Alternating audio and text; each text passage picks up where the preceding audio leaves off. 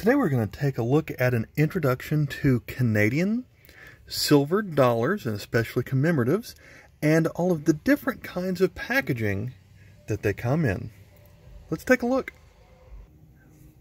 We're going to look at all of the coins and the boxes that we have on the screen right now, except for the stuff over here. That's for another video. Canadian dollars over the last 35 years or so have been the loonie dollar, but before that they had the voyageur dollar. Here is a voyageur dollar that I recently picked up. I really do like the look of this, and so we've got the portrait of the Queen on one side, and this is a proof version of the voyageur dollar. These are of course really common, but it's got the look of two men in a boat here. The man on the left would be the voyager. I guess you'd call that an explorer. And the man on the right is an indigenous, always have trouble with that word, indigenous man. And the two of them are floating down the river going to, not sure where they're going to, but behind them is an island, and on top of that island is a tree, and there's some rays that are just filling up the background. The boat itself has some merchandise on it, and the box right there has the initials HB for Hudson Bay, which was one of the original companies that was in Canada.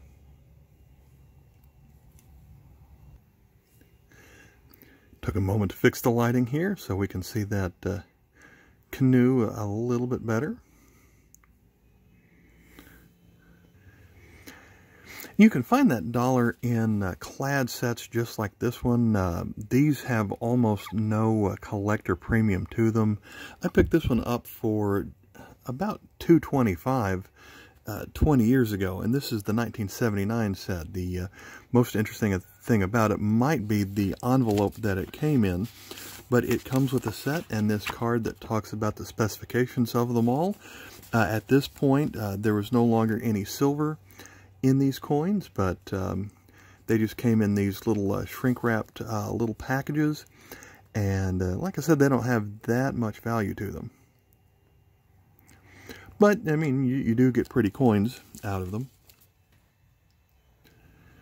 Back when they still did make these sets out of silver, the packaging does remind me of the mint uncirculated sets of the early 60s and the late 50s. So this set is made out of silver. And the design on the coins here is going to be pretty much similar to a lot of the others. And this time the little card that comes packaged with it doesn't give you all the nice details to it.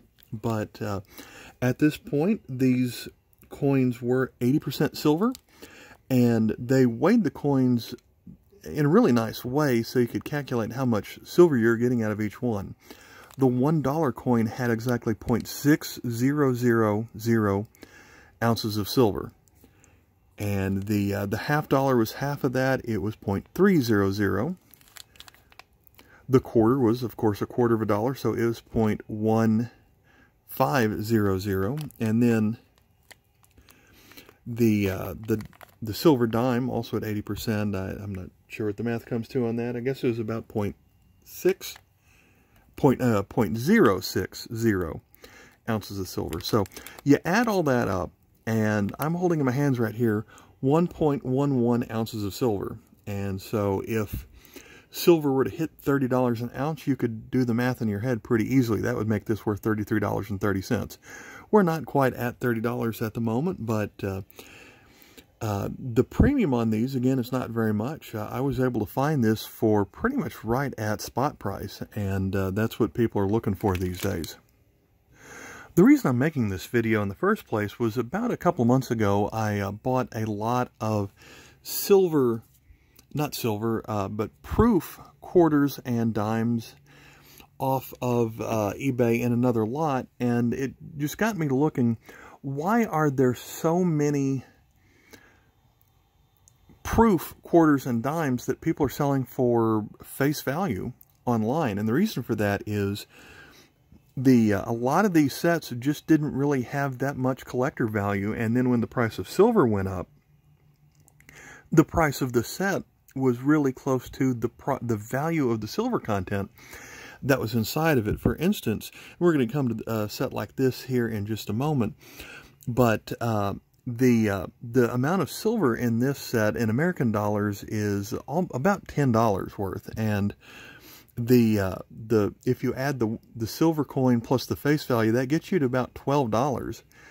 And these sets are going for $12. And so what a lot of people would do is they would open those up, they would take the silver coin out and keep it for the silver value, and then just dispose of all of the proof coins at face value and break even on it. So you can imagine dealers getting them below face value and just trying to unload what they have lots of. Now, these next two coins were not sold in sets like that.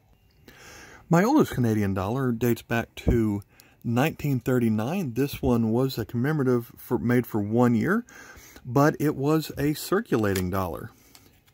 Back then, the King of England was George VI, and this particular coin is celebrating the time that King George VI visited Canada in 1939.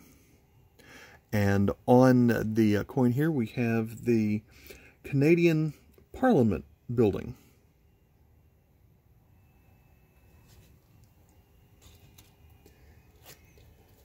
In 1949, they issued their next commemorative dollar. In the years between that, they had voyageur dollars with just the king on them. But in 1949, we still had George VI on this side.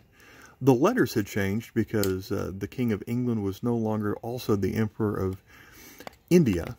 Coming back to this side, this coin celebrates the addition of Newfoundland into the Canadian Confederation. And the picture of the boat here was the boat called the Matthew, which was for explorer John Cabot, who discovered Newfoundland in 1497. And there is a little bit of Latin writing below the boat, but above the date, and I believe that translates to something like, "Long live the Newfoundland," or "God bless the Newfoundland." Next, we're moving ahead to 1958, when we do have Queen Elizabeth in her 27-year-old portrait that appears on a lot of the coins from that era. And this is the 1958 British Columbia dollar. And on this dollar, we have the picture of a totem pole. I'm told that that is a bear with the bear's cub as the little face, and the little, you can see the little feet below the mother bear on this one. So this celebrates the 100th anniversary of the first British government entity that appeared in British Columbia, which at the time was called the Colony of British Columbia. In 1967, Canada celebrated their centennial, and they replaced the designs of all of their circulating coins that year with different animals. Maybe not the penny, but they also, that year, were starting to realize that the price of silver was going up, and they couldn't continue to make all of their coins out of 80% silver. The dollar from that year was still 80% silver, but they switched the half and the quarter and the dime to 50% silver. Didn't tell anyone they were doing it, didn't say when, and so if you have a set, you don't know if you've got the version that has 1.11 ounces or if you have the version that doesn't have that. The dollar was always 80%, so it's always going to have a 0.6 ounces of silver. And when I think of an animal from Canada, I think of the animal that is all over our neighborhood right now, and that is the Canadian goose, and that's what we see on this $1 coin. So it was the Centennial of Canada, 1867 and 1967. Flip it over. We still have the portrait of the Queen.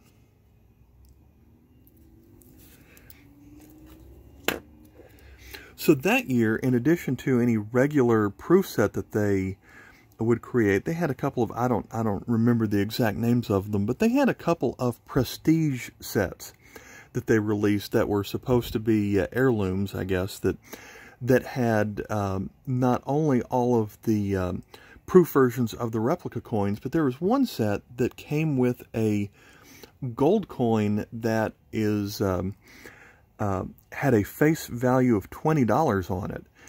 And of course the value of gold has skyrocketed, and if you're ever going to find that set, most of the time they're going to have pulled the gold coin out of it and sold it for almost $1,000. It was a half an ounce of gold, if you can believe that a mint set would have come with that way back in 1967.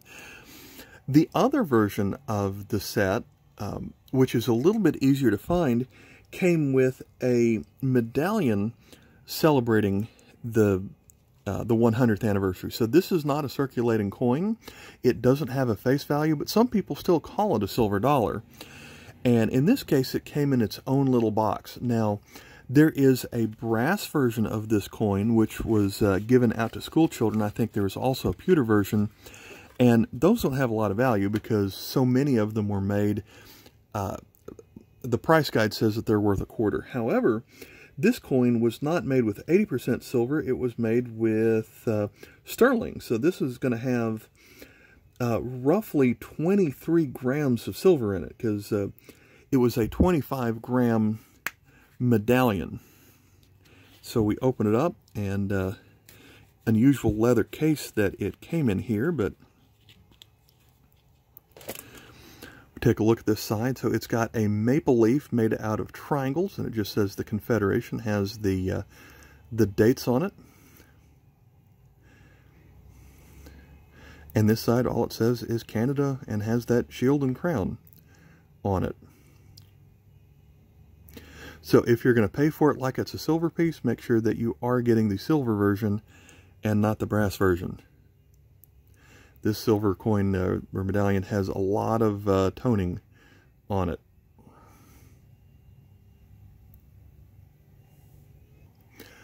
From that point going forward, they did not use silver in any of their circulating coins anymore, but they would continue to put silver into commemorative coins, and we're going to look at some of the packaging of that in a moment, but the earliest one I have is from 1971.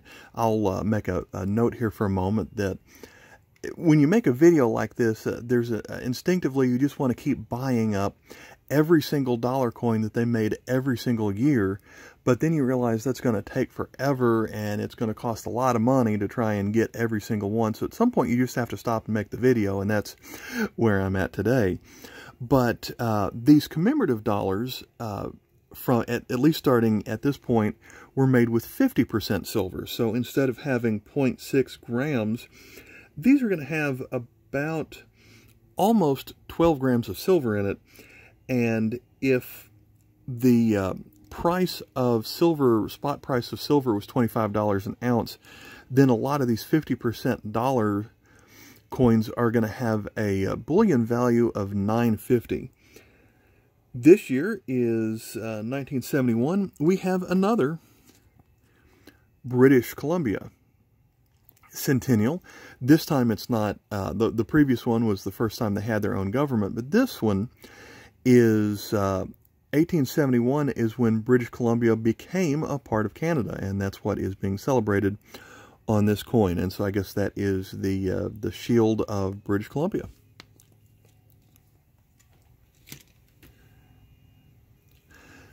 Throughout the 70s and the 80s, and I guess on into the 90s, they started calling their sets that had,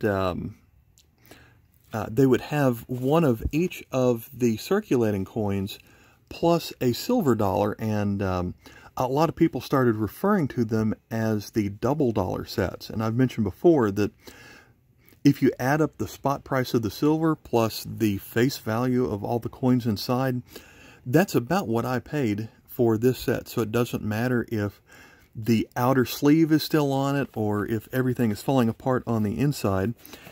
But that's what we have here. I guess it's interesting that I found this one that still had the red outer sleeve in it, but it does have kind of a nice case that it comes with. Has the interesting seal of Canada on the inside of the box. We flip it over, and inside this box we have a nice padding here so that when you close it, nothing can roll around in it. This particular version of the set has a clear plastic lid on it that I could easily pull that off if I wanted to, but I'm not going to. So here we have all of the regular circulating coins, but then here at the bottom we have the 1973 commemorative dollar. This one celebrates the 100th anniversary of the Royal Canadian Mounted Police.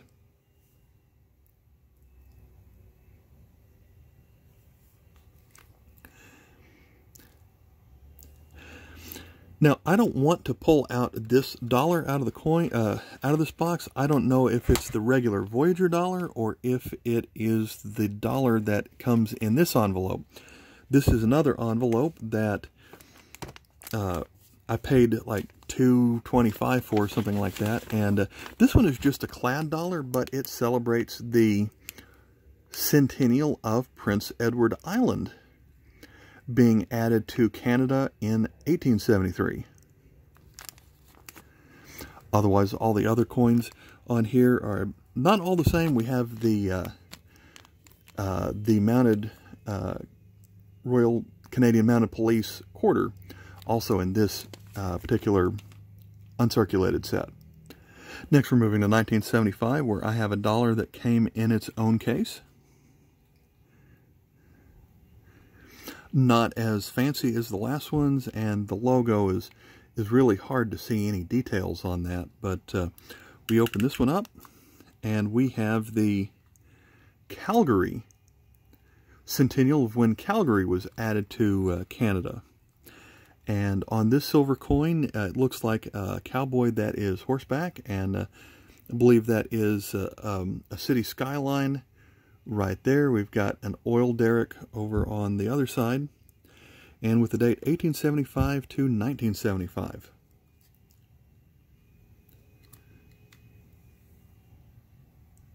These sets are pretty flimsy. I don't know if this was meant to happen, but the little plastic piece comes out with ease, so you can flip it over and see the 39-year-old portrait of the Queen, age 39, in that set.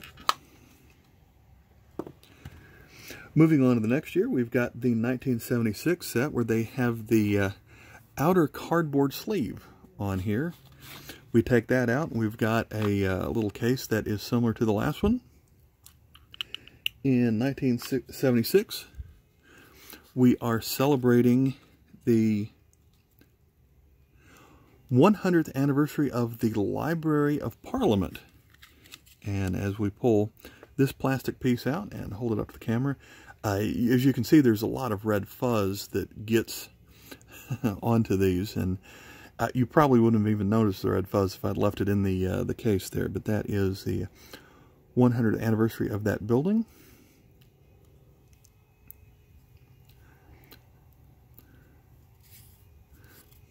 Portrait of the Queen hadn't changed any on this one.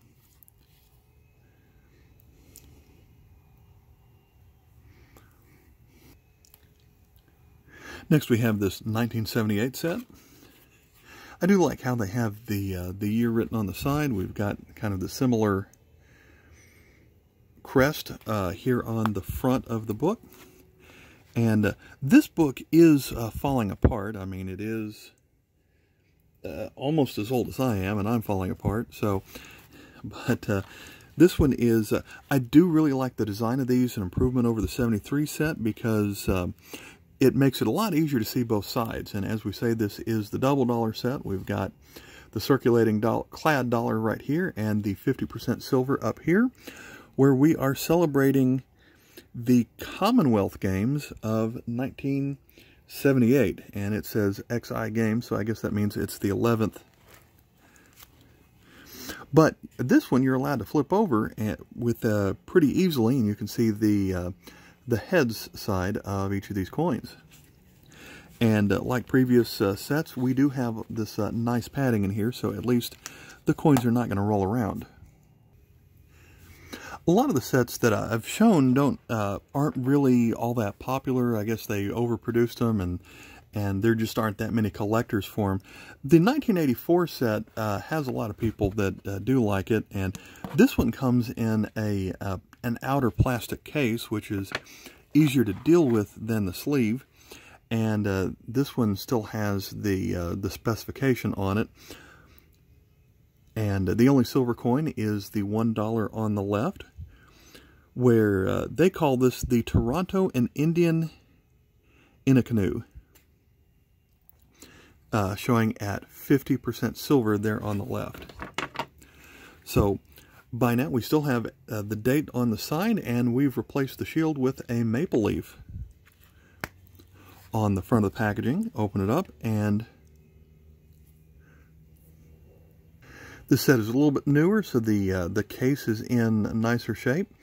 This one is very reminiscent of the frequently used Voyageur dollar, as we again have the canoe. The indigenous gentleman is in the back of the canoe this time. But in the background, instead of an island and a tree, we have the skyline of Toronto. And, of course, the most famous thing in Toronto is probably the CN Tower, which is the really tall tower there in the background. So I believe this one is pretty popular. This is the most expensive set that I had purchased out of all the ones here, but still only $15. And again, we have the really nice flip over to see the other side on that one.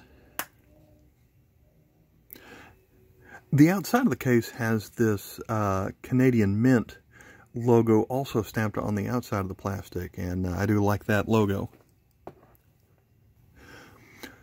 Once you get into the 90s, they do start to have more of a premium. I don't know if that's because they picked more interesting topics or if they produced them in smaller quantities, but I believe that eventually they stopped using just 50% silver and they started putting it back to 80% or sterling. But the one I do have is the one from 1991. This one just comes in a nice little cardboard slipcase. It says 1991 on it. Has Royal Canadian Mint in 2 different languages. There we have a newer portrait of Queen Elizabeth. Flip it over, and we have the 175th anniversary of the Frontenac, which was the first steamboat made in Canada.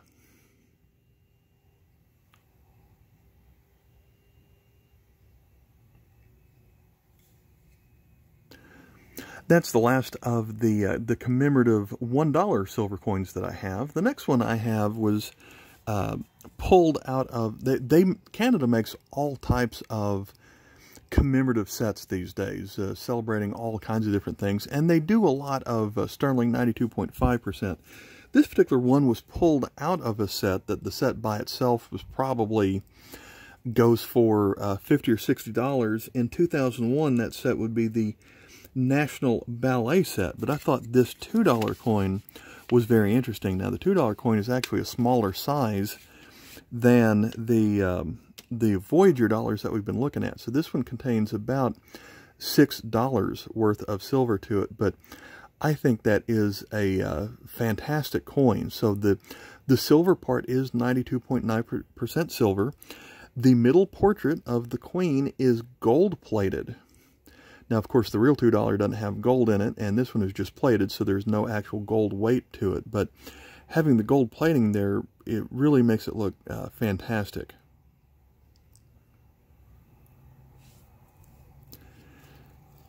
Flipping over, this is the polar bear $2 coin, so we can now see the polar bear in gold in this mirror-like proof coin.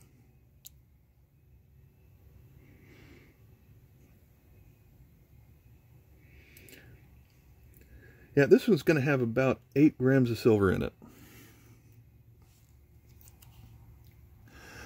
Before I end this video, I might as well include some of the clad commemorative dollars that I have. This one again comes in a leather case. This one makes it a little bit easier to open on the side, but this one is, for whatever reason, not actually protecting the coin on the inside. So this one is going to celebrate the 100th anniversary of Manitoba being added to Canada.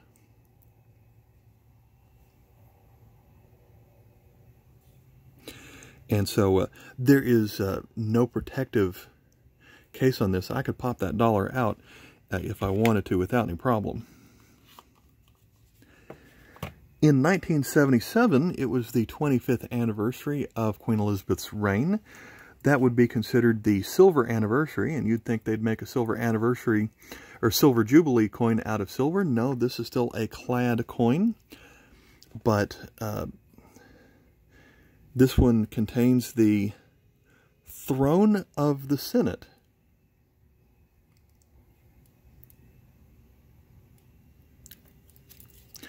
Flip it over. The portrait is the same, but it is a little bit smaller, so they could put the dates of Queen Elizabeth's reign up to that point on here, 52 through 77.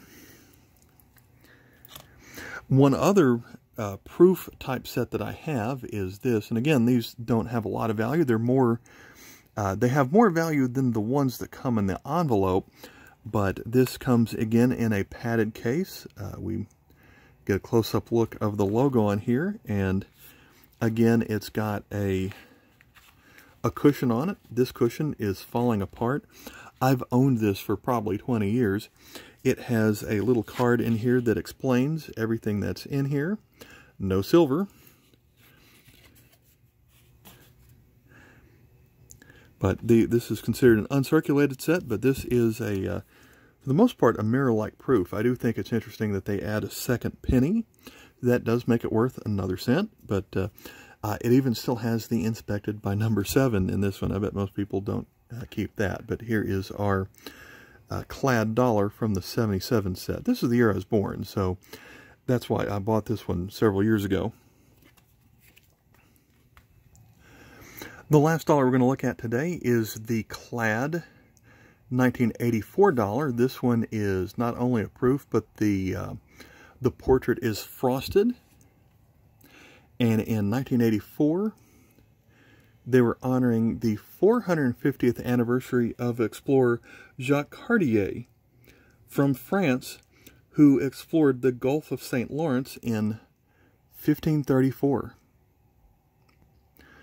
So it's interesting on this one how they gave the frosted proof to Cartier and a couple of his men, and then the rest of the background is more of a mirror-like look.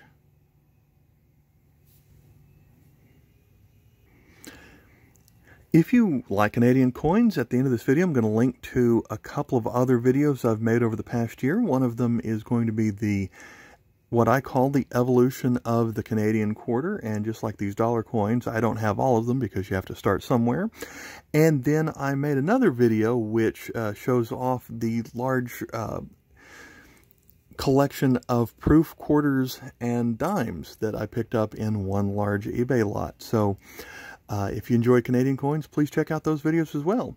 Thanks for watching. Bye.